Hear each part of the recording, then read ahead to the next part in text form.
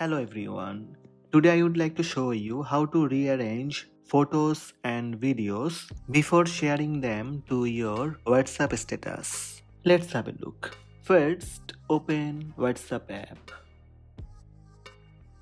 Tap Status tab. Tap Camera icon and tap Photo Gallery. Select multiple photos at once for WhatsApp status.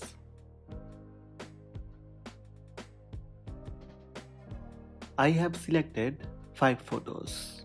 Tap Done on top right. Now you will see 5 photos in a row on bottom left.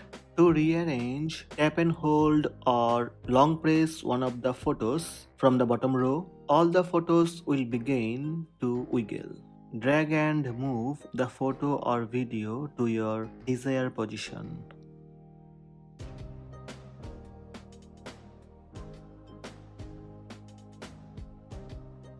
When done, tap Share button.